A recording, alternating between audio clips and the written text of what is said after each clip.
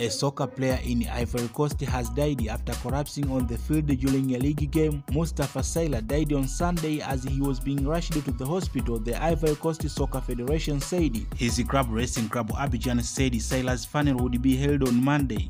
Sylla collapsed during the game between Racing Club Abidjan and Seoul FC. The federation offered condolences to Sylla's family and everyone at Racing Club Abidjan in this moment of pain. Officials decided to continue with the game after Sylla was taken off the field.